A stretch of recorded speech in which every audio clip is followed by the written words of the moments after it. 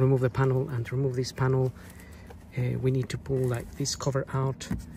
I've already pulled it out a little bit, but that's how it comes out, because we have a screw in here.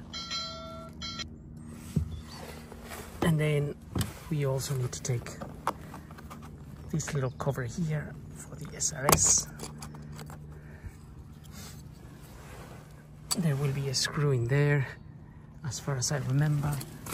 We also need to remove this little bit here and that. So I'm just gonna get the tools for taking those out. This is a tiny little Phillips screws that we need to take out. And this is a Torx, possibly a T25. And the Torx in there is gonna be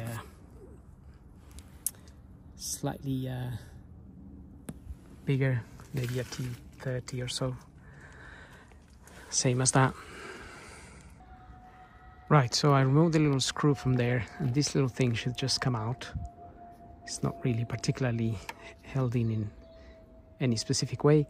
Also, I removed the 3 Phillips from here, so this little cover should also come out. It might be stuck to this rubber, so it may want to come out with a whole rubber here, but you can just pull it, unstuck it from the rubber basically.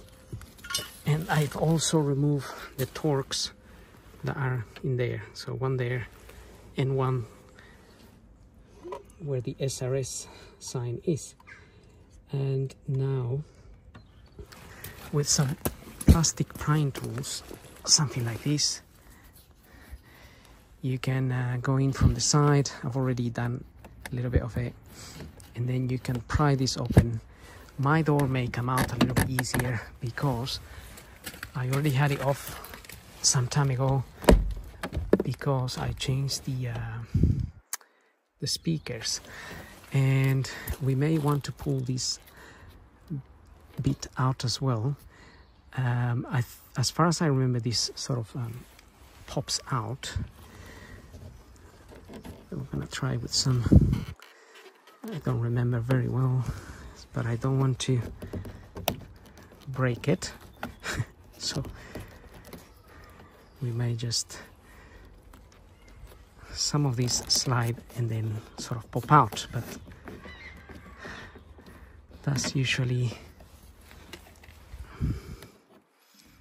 the case with these things. Either trying to remember how they come out. Yes, so it pops out from the top. You can see the clip there. It's clipped into there, and the other bit here, it's held in there. So now we know. Right.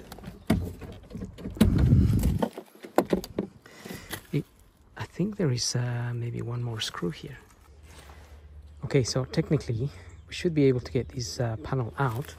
Don't think there's any more screws here, but we do need to sort of push this door panel up, and sort of like this.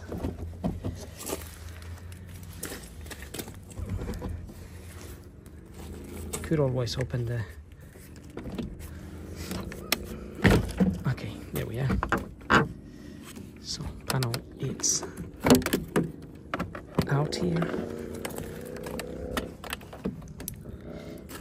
disconnected. If you're doing this with 2 hands, you don't necessarily need to remove the whole panel unless you wanted to, but if you want to remove the whole panel, you can. You'll have to disconnect some of the cables here, obviously. Now this cable here is the one connected to the switch that I want to take out. So, well, I may disconnect this just to have a better view. And if you are taking this panel out, then this is pretty much how we need to do it here.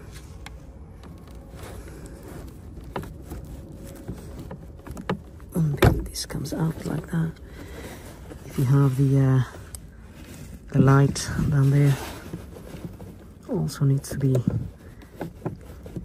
disconnected.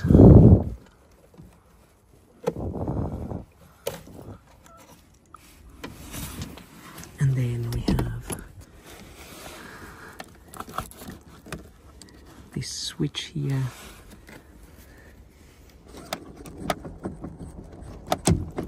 That does need to come out. So this is the little module that I was talking about that often goes faulty. Well, it doesn't often go faulty. It just it could be faulty in this case. And I'm just trying to see how it comes out. It's got a tiny little clip in there. Okay, right, so one door panel out, and that's how you can get that off.